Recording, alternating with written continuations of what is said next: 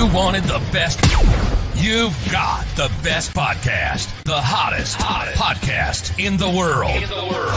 The Chris Voss Show, the preeminent podcast with guests so smart you may experience serious brain bleed. The CEOs, authors, thought leaders, visionaries, and motivators. Get ready. Strap yourself in. Keep your hands, arms, and legs inside the vehicle at all times, because you're about to go on a monster education roller coaster with your brain. Now, here's your host, Chris Voss. Hi, folks. Chris Voss here from thechrisvossshow.com. The Chris Voss Show. Welcome to the big show, my family and friends. We certainly appreciate you guys coming by. And once again, we have another brilliant guest on the show, documented author. He's the author of a ton of books. We'll get an exact number out of him here in a bit. But in the meantime, as always, put your arm around that friend, neighbor, relative, that family member and say, I wish you were smarter. You should subscribe to the Chris Voss Show. Maybe you shouldn't say it that way, but you know what I mean. You can find some nice way to say it. Tell them to go to goodreads.com/Chris Voss, youtube.com/Chris Voss, linkedin.com/Chris Voss. There's 2 channels we're publishing on, trying to become the cool kids over there on TikTok at Chris Voss 1 and the Chris Voss Show podcast. So I don't know how it's working out. My dogs seem to do better. My huskies seem to do better on their videos over there than my accounts. But, we'll see what happens. He is the author of the amazing new book that has just come out April 11th, 2023. Roy Peter Clark joins us on the show. His latest book is Tell It Like It Is. Is it like Playing It Again, Sam, from Casablanca? Tell It Like It Is. A clear guide to let me cut that again. Tell It Like It Is. A guide to clear and honest writing. Just came out, so you can get it hot off the presses. And Roy is been called America's writing coach. As stated in his mission is to help create a nation of writers. Since 1977, he's taught writing to small children and to Pulitzer-winning authors from his mothership, the Poynter Institute, a school for journalism and democracy in St. Petersburg, Florida. He is the author or editor of 17 books on writing, language, and journalism. I think he told me closer to 20, though, now, so this maybe needs some updating. The latest, all published by Little Brown, are writing tools. The Glamour of Grammar. I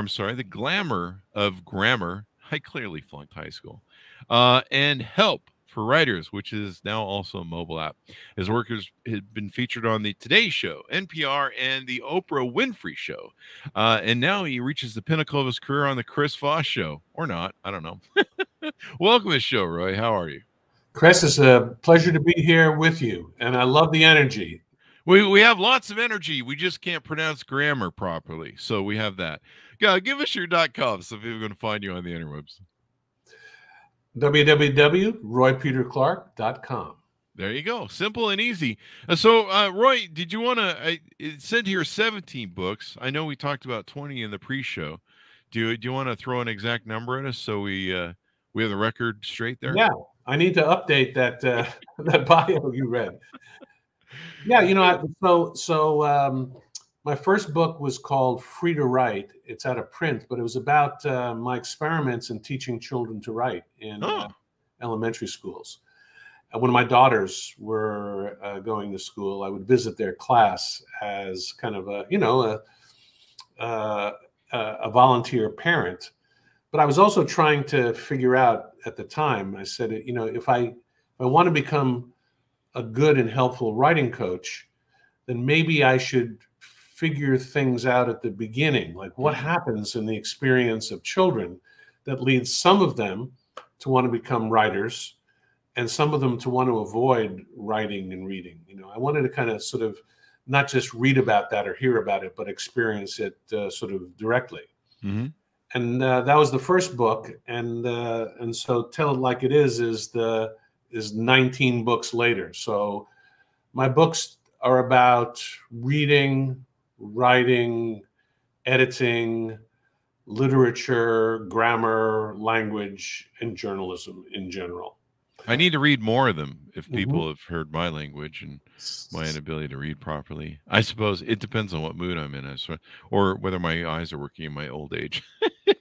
So, what motivated you on to write this latest book? Well, I remember after I finished um, the 19th book.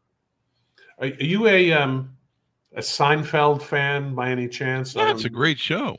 Yeah. It was a great show. So my wife and I are currently watching it from the beginning, on Netflix, which Wow. is something we've never done. We're up to season 8, and there's a season in which there's an episode in which Kramer has a literary kind of moment, and he winds up publishing a coffee table book about coffee tables. I remember this. Yeah. And the book comes with these little legs that you can fold down and turn it into a little coffee table. And it becomes a success. He says he said, I sold the film rights. The film rights for a coffee table book. So that inspired my 19th book, which has the odd and interesting title, if I may hold it up, called Murder Your Darlings. Ah, yes. And which is a bit of advice from a British professor from a century ago. And it is a writing book about writing books. Ah. So I looked at about 50 writing books covering about 3,000 years of history, from Aristotle to a great contemporary editor, William Zinsser, from A to Z. And I extract what I think is the nugget of information, the tip that was been most useful to me. Mm-hmm. So that was my 19th book, and I said, okay, this is it. I'm done. I'm ready to do a different kind of writing. Mm-hmm. And then everybody knows what happened at the beginning of 2020. Oh yeah, yeah. What? Something happened? What? Yeah, exactly. And Did I get the memo on this? And the world's turned upside down. Mm-hmm. They say in Hamilton the musical, and I began to watch very, very closely how not just journalists, but kind of a national community of public writers, scientists, educators, economists, speech writers, politicians, as well as journalists, were working hard to help us figure out what was going on, how to live without panic, how to make good decisions, how to separate good information from disinformation. Mm-hmm. And as if the pandemic weren't enough, we know that during those last 3 years, there's been tremendous social and political turmoil in the country. Yeah. So I pretty much have, I've had almost a 50-year career, but my big trick is to look at good writing, mm-hmm. wherever I find it, and to help readers, audiences understand what makes it good, mm-hmm. how to appreciate it, and then how to extract or distill from the best work strategies that you can use in your writing if you are an aspiring writer. And the big lesson is that craft is the craft of writing is neutral, which is to say that very bad players know how to use active verbs too. They know how to tell stories and anecdotes. So craft always has to be married in some way to some kind of civic purpose, some kind of enriching goal to get the best out of this gift with which God or Darwin or both gave us. Maybe it was both. Yeah, I think so. Maybe it's both. Can you be yeah. an atheist and anyway? Yeah. So the title of the book, "Tell It Like It Is: A Guide to Clear and Honest Writing." Why did you feel it was important? And you may have answered my question in the previous thing, but I want to just clarify it. Why was it important to have the clear and honest part in there? I think, but by the way, you kind of, Because I like to lie when I write. I just lie about everything. I'm just kidding. so Tell It Like It is actually, it's an allusion, ALLUS. It's an homage to one of my favorite songs by Aaron Neville, the great New Orleans singer, balladeer from the Neville Brothers. And the lyric is, "Tell it like it is." He's such a wonderful. I'm going to try to sing it. Is that okay with you? Sure, go ahead, man. I mean, with apologies to Aaron Neville, who's one of the greatest vocalists of all time. There you go. Tell it like it is. Don't be afraid to let your conscience be your guide. All right, so I said to myself, okay, this is a book about honesty, candor, directness in communication. And I have a 100-year-old piano behind me, as you might be able to see. Yeah. And so I'm always trying to make connections, being inspired by, by writers. And so the little, before the book begins, the little epigrams that occur before sometimes the main text, that's one of them. The two others you might find interesting. So the second one is quoting President Joe Biden to reporters at the White House in November of 2021, okay, where he says to the reporters, "By the way, you all write for a living. I haven't seen any of you explain the supply chain very well. No, I'm not being critical. I'm being deadly earnest. This is a confusing time." Okay? And then the third beginning quote, I'll read it and then I'll tell you who it comes from. Okay. "I would also like to thank the journalists who put their lives at risk to provide information. Thank you, brothers and sisters, for this service that allows us to be close to the tragedy of that population and enables us to assess the cruelty of a war. Hashtag Ukraine, hashtag peace. Pope Francis on Twitter, Oh, wow. March 2022.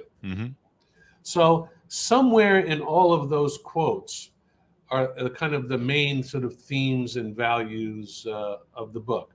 Journalists have a hard time. Journalists find things out, and if they're good, they check things out.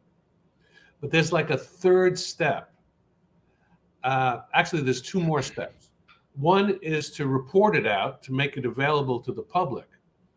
But I would argue that there's often a fourth step.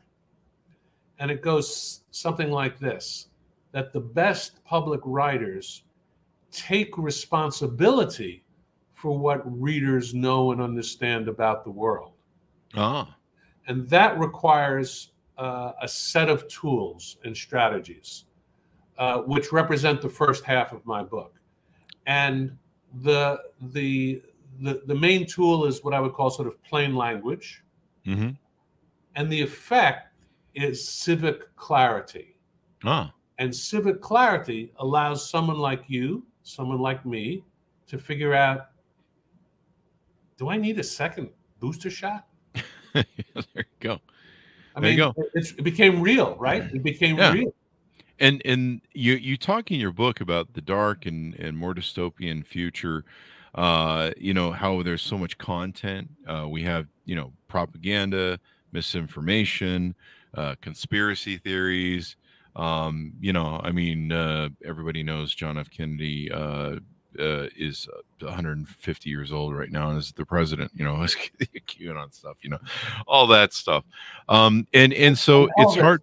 Elvis is still alive. I ran into him. I think he's vice president under JFK. I think that's how it works. And Nixon is, I think, Secretary of the House or whatever. I don't know, Speaker of the House. So, and I think it's important to bring this clarity because a lot of people throw up their hands with reporters, and we have a lot of brilliant reporters on the show. We've had and journalists.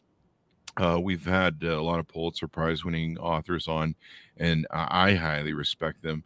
And to me, searching out knowledge and finding it and knowing, the good sources to talk to and listen to, probably by their writing, because that's usually I'm exposed to them, is really important. And a lot of people, I get disappointed because they throw up their hands. They go, "Oh, mainstream media is all bad."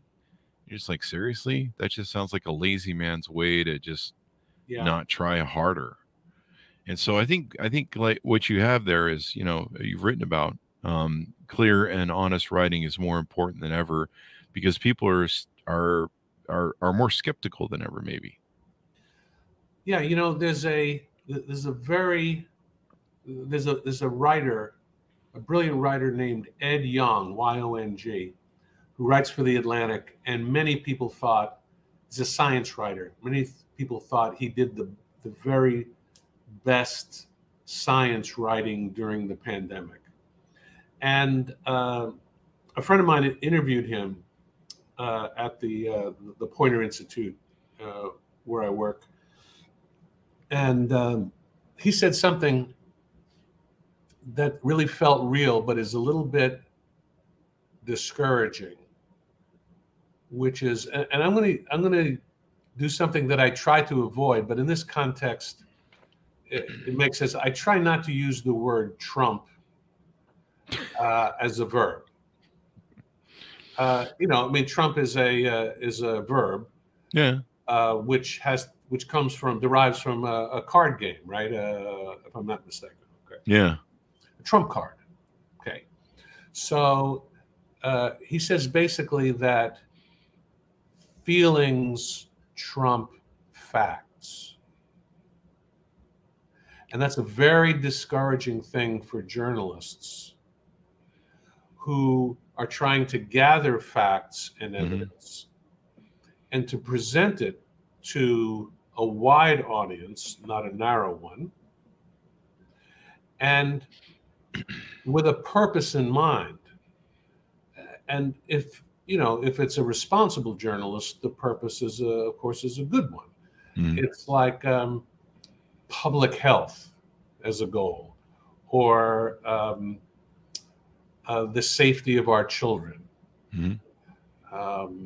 Is a goal.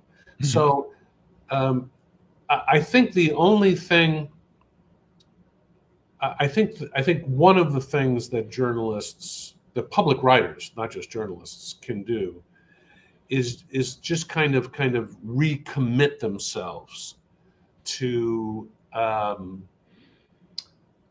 listening, to listening even to opinions or people's personal feelings that don't seem grounded in the real world in certain ways. To kind of, for me, it's a matter if someone says to me, "Oh, this didn't happen," or "that didn't happen," or the only patriots marched on the Capitol on January 6th.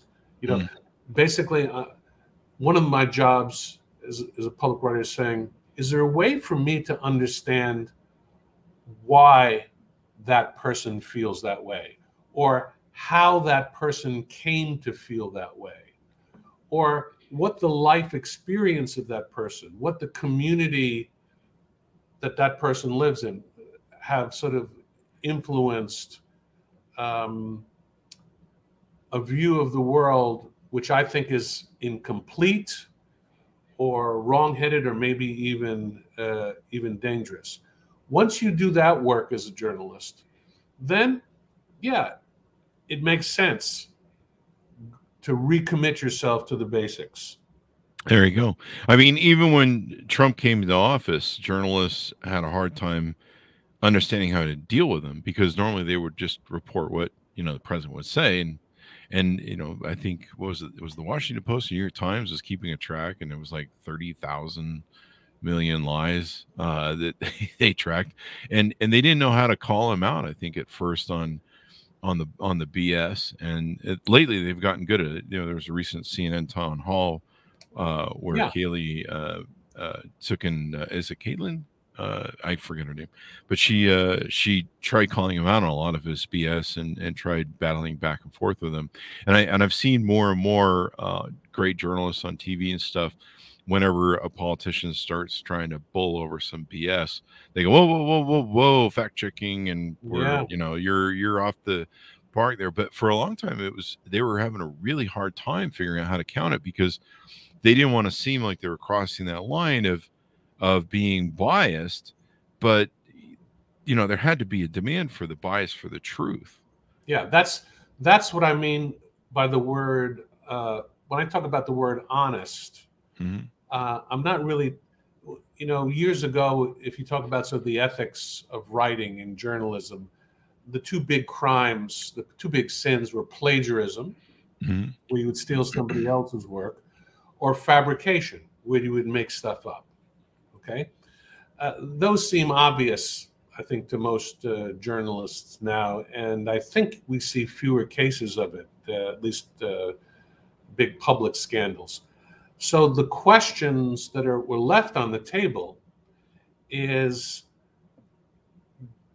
does my desire to be, as a journalist, to be neutral in some things, in some matters, require me to be neutral in all matters? And I think the answer to that is no. Mm-hmm. And that's why, so what you would get traditionally in so-called objective or neutral journalists was often what we can call a false balance. Well, you got to represent both sides. Yeah. But now, with fact checking as an important impulse, and I had to say something on behalf of the school that I work for, the Poynter Institute is considered the sort of the center of the fact checking universe, that we support groups of journalists around the globe in developing their fact checking skills. Now, fact can be slippery. There's no doubt about it. I mean, I like to talk about truth with a small t, like a practical truth, rather than a capital T.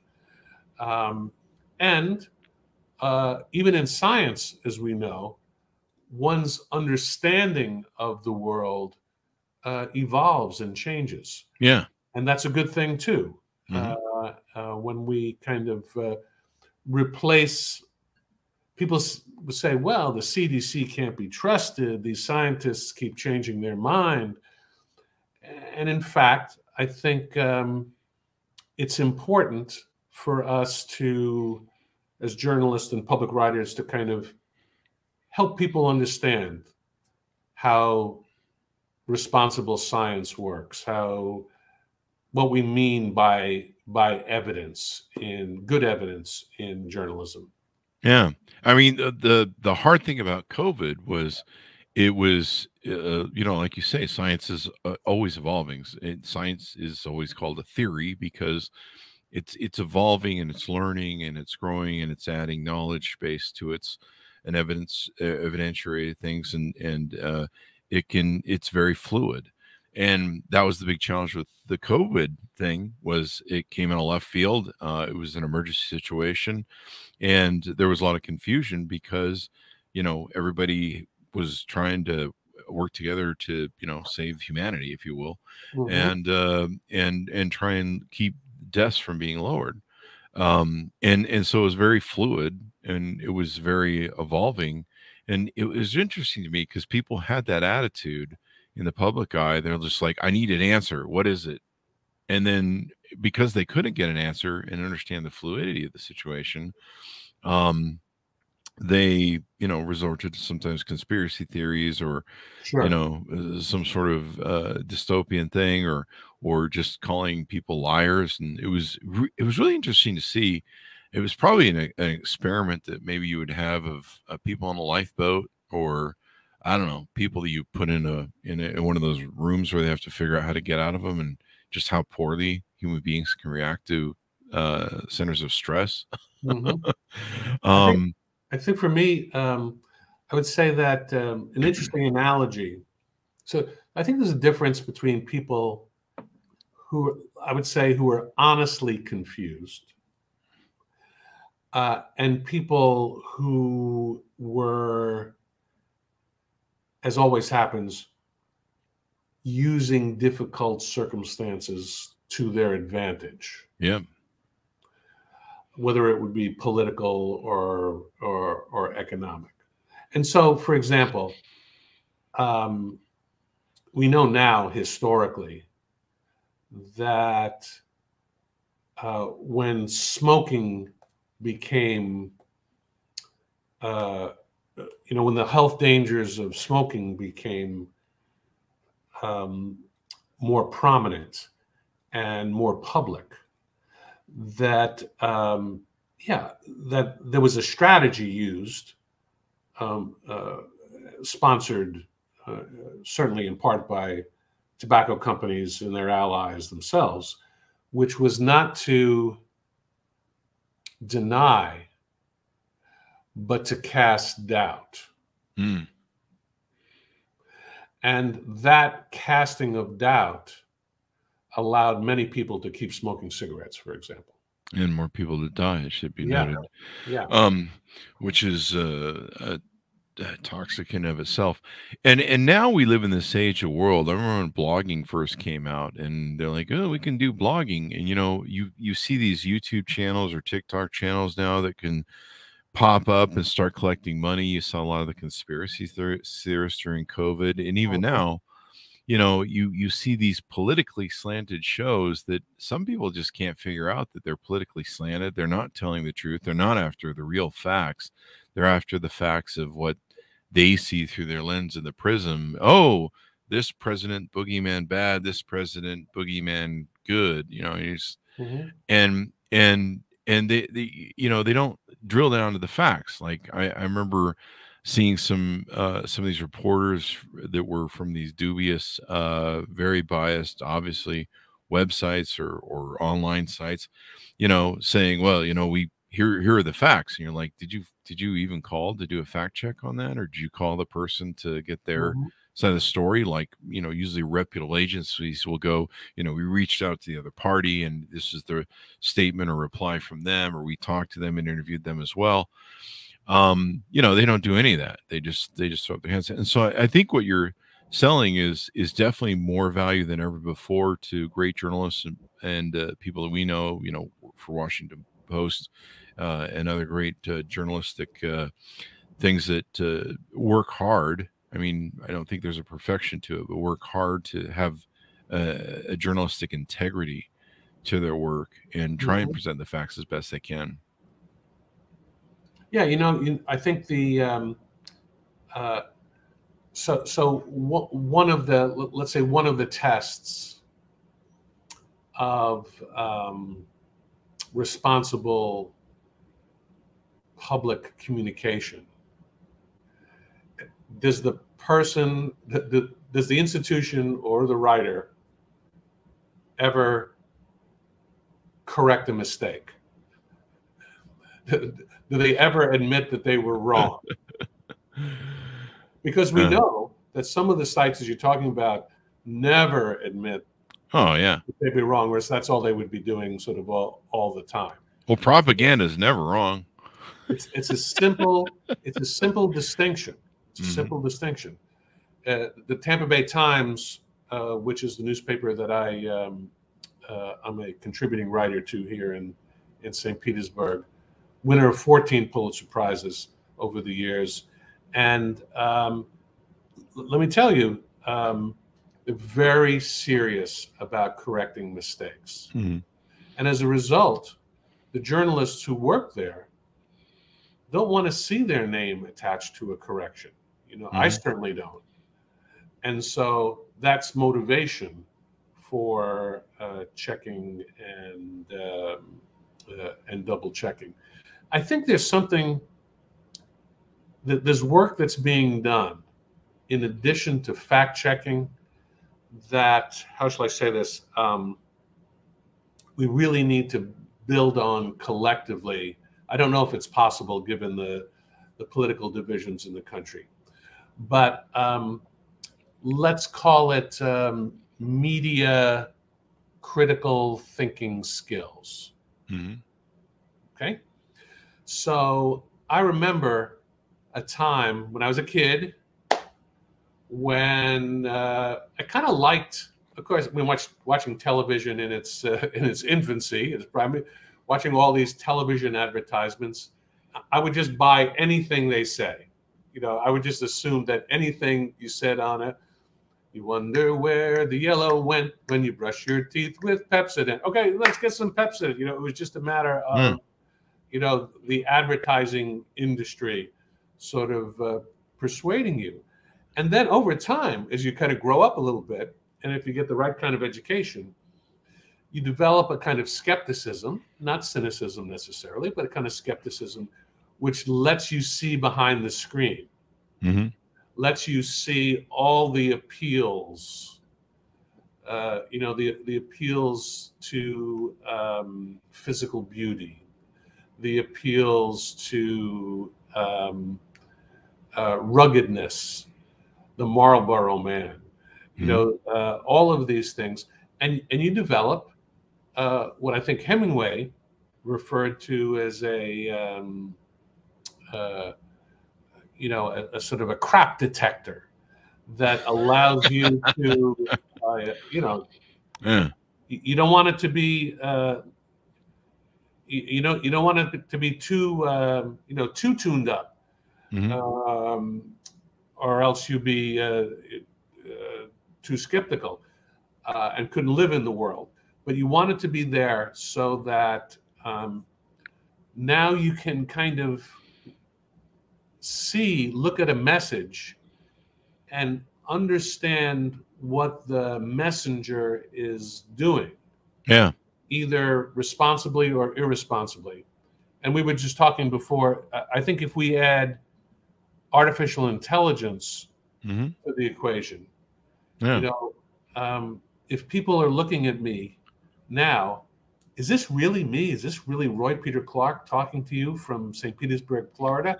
Or is Chris Voss got this robot who's just, he's taken like 10 minutes of my speech and 15 minutes of my videos, and he's created this thing that I'm talking about to you, and it's the monster has arisen. So I think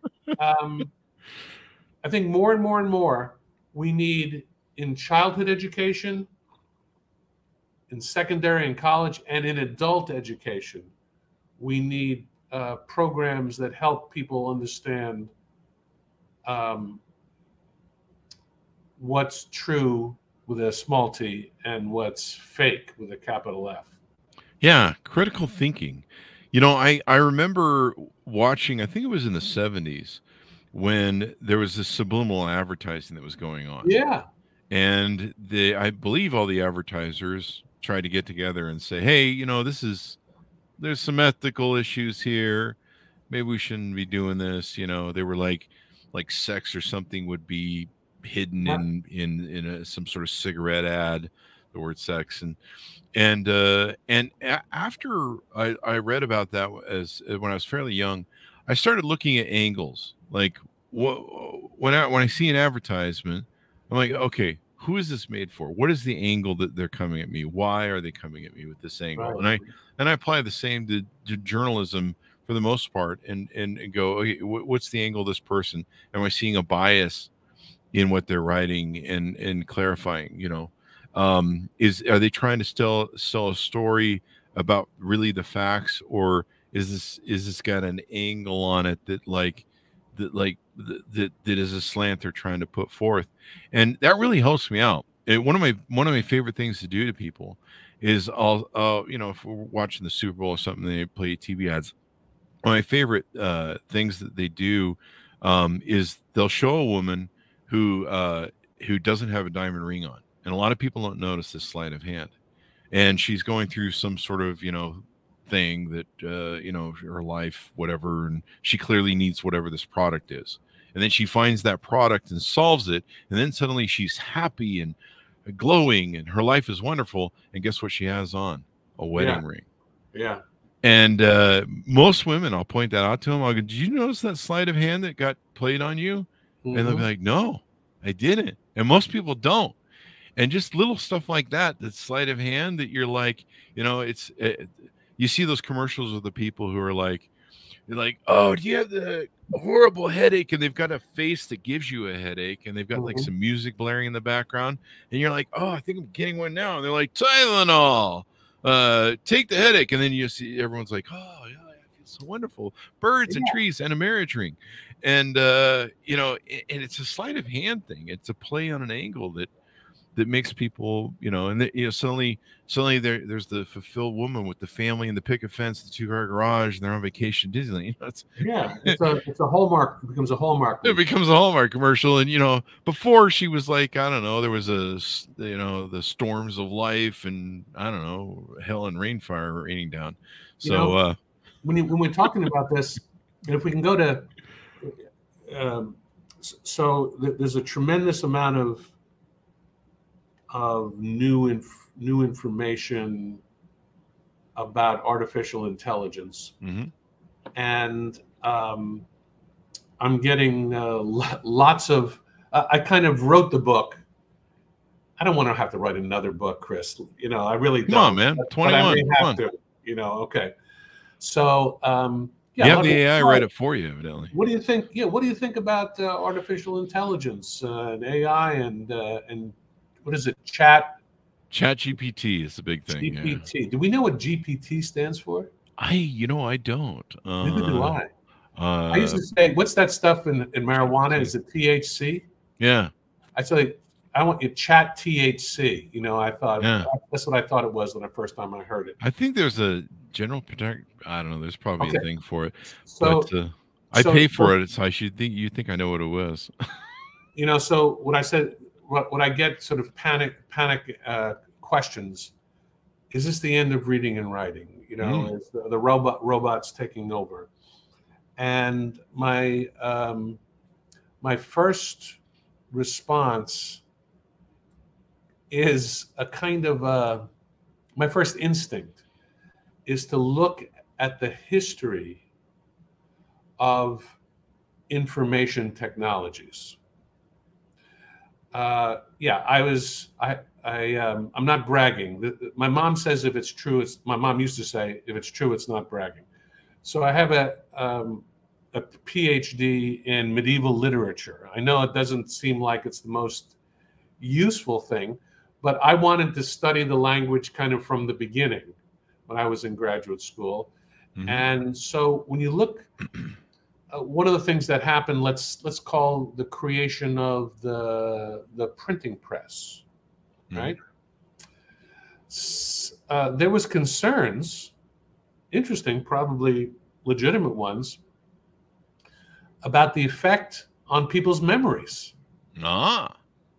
Evil printing press. I remember that. Why? Hey, Gutenberg, why do you want to do this and wreck our? We don't have to memorize anything. We can just write it and publish it and keep it. Yeah. So that was one crisis. Now, if you go ahead to let's go to the middle of the let's go to the Civil War, and the concern would be, why would I want to read in a newspaper a description of Abraham Lincoln standing with his generals in front of the tent if I can see a photograph of Lincoln standing with his generals in front of there you go. right? Mm-hmm. All right, let's move to the 20th century.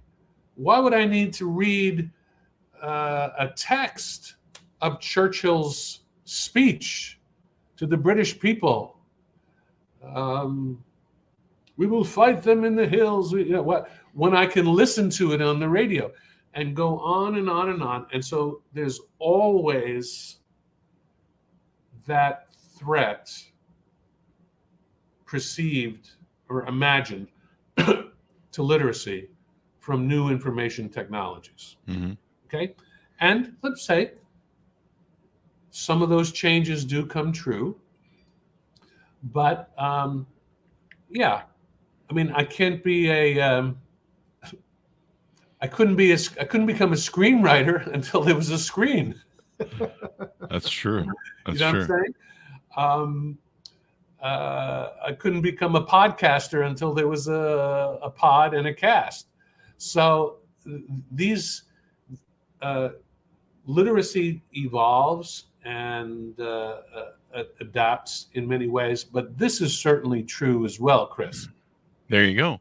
So I want to add one more thing. Sure.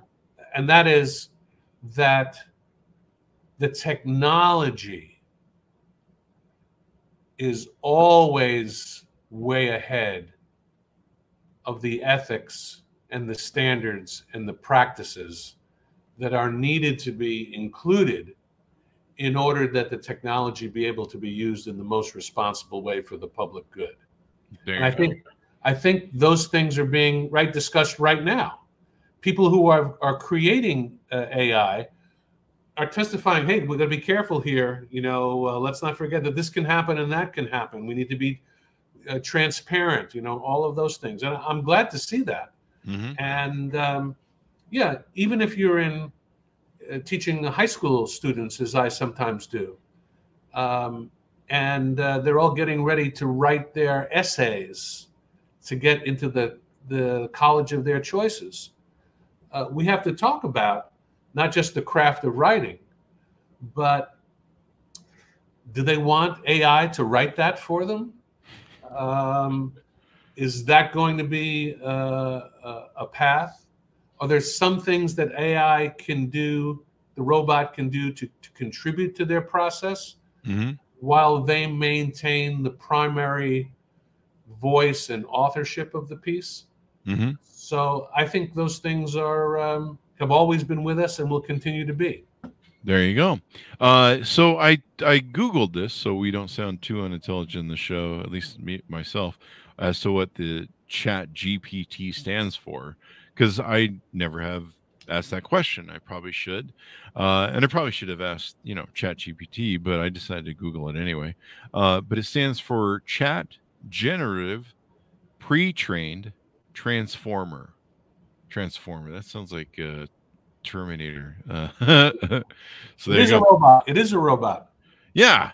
As long as it doesn't kill me, we're all cool. So I got to tell you a quick anecdote. Is that my editor at Poynter is named Ren Laforme, and I was standing next to him, and he had Chat GPT. He had it up. Uh-huh. He was playing with it, and he said, "Ask it a question." Said, oh, what do you mean ask a question? Just ask a question, and we'll give it a run. So my first question to Chat GPT was, tell me, what do you think is the more helpful book for writers? The Elements of Style by Strunk and White, or Writing Tools by Roy Peter Clark? Now, I have to say that for people who don't know, that Elements of Style was published originally in 1918 and then redone by E.B. White in the 1950s and sold about 20 million copies. It's the most popular and best-selling writing book of all time. It's a thin little volume. Oh, wow. And it took about 15 seconds. And I don't know if there's a noise that comes with it. And up comes this text, about 10 paragraphs, that does I would say a fair, review or a summary of each of the books, a quick summary, and says, as a conclusion, that while the Elements of Style remains the best-selling writing book, that there's evidence that writing tools is more helpful to a wider variety of writers. And I say, that's it, baby. This technology is for me. The robot loves my book, so I'm all in. There you go. I'm joking, of course, but that's the true story. So I pulled up, it's interesting that I pulled up this data about an hour ago. OpenAI, the company that developed ChatGPT, has just released its iPhone app. So now you can get ChatGPT from OpenAI. There's a few different API versions that are up there. I was scrolling through here, but now you can get on your phone, and it'll eventually be an Android soon. So interesting, groundbreaking technology right before us here as we're sitting here talking about it. Sure. There you go. Now, let me ask you this: with you know, these AI systems, or for example, ChatGPT, how do we know if we're going to be able to establish what you've written about in your book, where we're talking about honesty and clear writing? I mean, my understanding is that it scrapes the internet, scrapes our knowledge bases, and I think the company tries to give it some sort of guide or controls, although people have kind of figured out how to jimmy rig around them. How do we keep that system honest, or how do we make sure that what we're reading coming out of ChatGPT is honest? Because I mean, imagine if I haven't tried asking about some sort of controversial thing like, there's those people who always think the world is flat, and everyone knows it's really square. It's not round, it's and flat, it's square. Everybody knows that. And just kidding, people. Please don't start a controversy with that. There'll be a whole cult that will spring up saying Chris Voss said it was square, and they'll make me God or something, and then we'll have like a religion. So there are a lot of, let's just say that there are a lot of square people. There you go. There you go. Well, I'm probably one of them. But how do we analyze? Do we need to do people who develop AI need to try and make sure that it's honest and clear? How do we develop the skills to look at it and go, just because the machine said so doesn't make it true? Yeah. So I had the chance. He was a guy, a scholar who passed away a few years ago, named Neil Postman from NYU. He, among his other gifts, he was a very wise and interesting thinker about technology. And he happened to be coming through St. Petersburg, and I heard that he was coming into our building, and I got a chance to sit with him and ask him, try to get at the essentials of how he thinks about technology and new technologies. Mm-hmm. And he offered a formula that I think, maybe an algorithm, we might call it now, that I think continues to work for me. And it goes like this, that anytime a new technology is introduced, not just one about communication, but any new technology, let's say about transportation, it brings benefits. And people, when they create it, think about the benefits. Mm-hmm. And if they're entrepreneurial, they think the more benefits it has, the more people will want it, the more it will sell or grow, or more influence it'll have. Okay. Mm-hmm. But it has two other things that new technologies almost always do. One is they have unintended side effects. Yeah. Okay. So we're probably, you and I, our country has been locked, the world has been locked into conflict in the Middle East, primarily because the creation of the internal combustion engine. Yeah, oil. If there weren't automobiles, if there weren't millions of automobiles, we wouldn't need to extract all that oil, et cetera, et cetera. The other thing that automobiles did was, I think it had some effect on the environment, on the ozone level. Okay, I'm not a scientist. I'm not trying to even act like one. The other thing that automobiles did is that it changed cities. It changed the way you didn't have to anymore go to the cities to get what you needed, right? Mm-hmm. It grew the suburbs. It did, and then we needed the interstate highways. And so all of these things they can't be anticipated. They can't all be imagined. But certainly responsible people with new technology say, what are the benefits? How can we maximize those?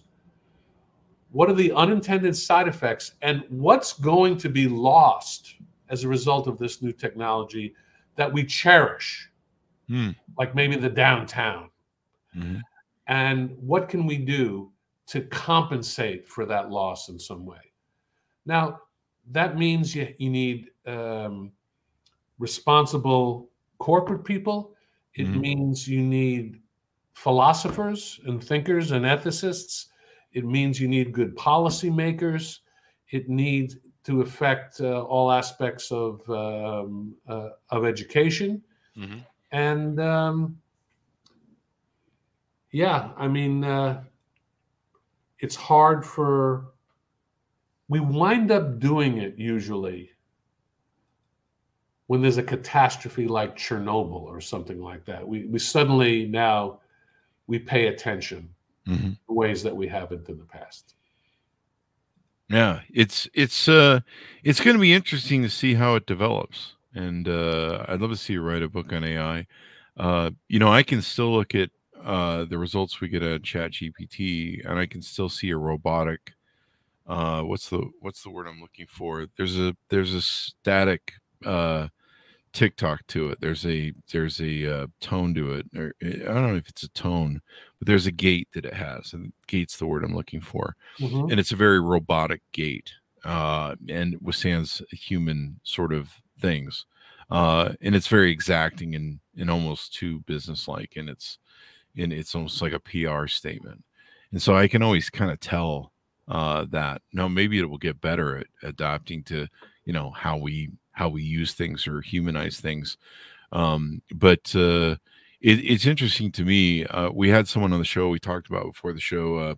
I had one author on, and he said, it's not we're going to lose all these jobs and blah, blah, blah, but it's also, it's going to make us better editors.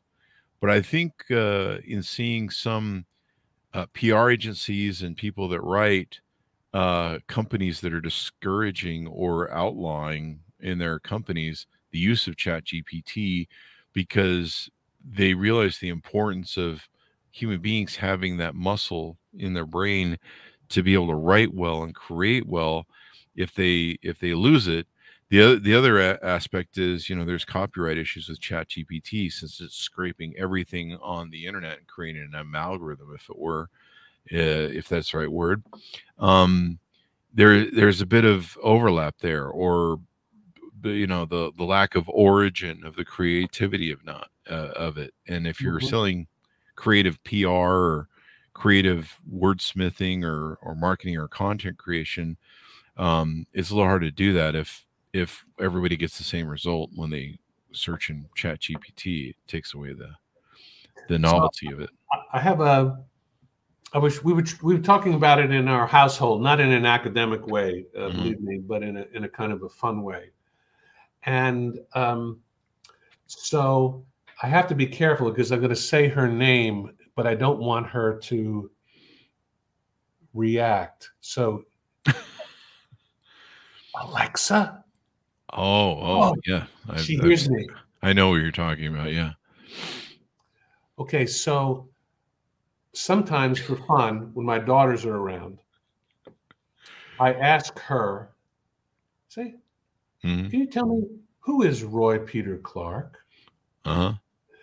And in about 3 or 4 seconds, you hear this 20-second sort of description in a nice voice Mhm.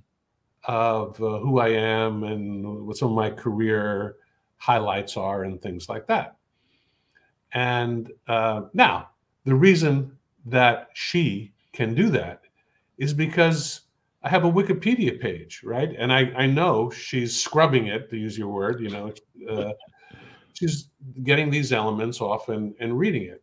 And I said, I think she's a robot. I think that's a form, sort of a basic form of artificial intelligence. She's not creating it. Someone else created the Wikipedia page, Mhm. and she's reading it.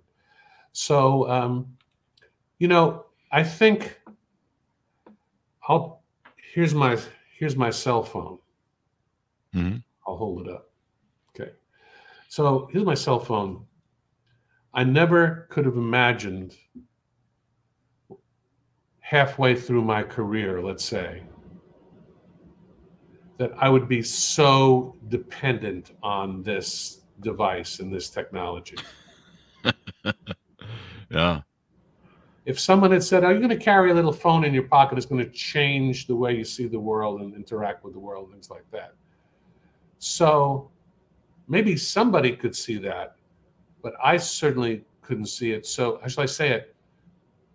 I'm loath to predict what communication technology would look like 10 years from now, for example, or artificial intelligence. But I do think that what we're talking about, that the need to not just talk about, not just the ability to create the technology, but the ability to create responsible standards and practices for its use, that more and more those two things will need to go hand in hand. Because listen, I've watched maybe 100 robot movies, maybe more in my life. You and I. That never turns out well. It never, ever turns out well. There you go. So it'll be interesting to see how it goes. And anything more you want to tease out of the book before we go? Well, I would just like to say that, let's see if I can get it here. It's a pretty, so I want you to judge my book by its beautiful cover. There you go. Designed by Keith Hayes. And it's not just for journalists, it's for writers of all kind, and especially writers who want to make a difference.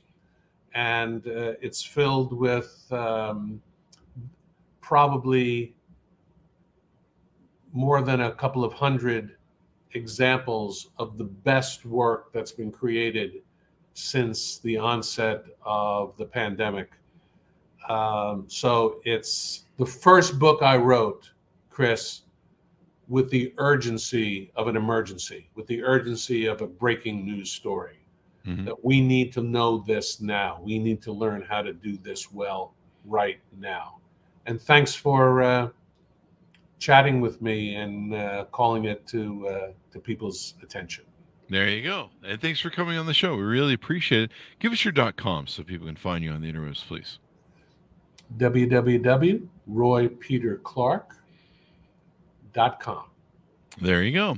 And fun is fun, folks. Order up the book wherever fine books are sold. Tell It Like It Is, a guide to clear and honest writing, available April 11th, 2023. So order it up and get that in your bookshelf so that you can write better. I think it's important we try and get to the truth as much as possible. Anyway, guys, refer the show to your family, friends, and relatives. Go to goodreads.com/Chris Voss, youtube.com/Chris Voss, linkedin.com/Chris Voss, where you'll see this on the big LinkedIn newsletter. Thanks for tuning in. Be good to each other. Stay safe. We'll see you guys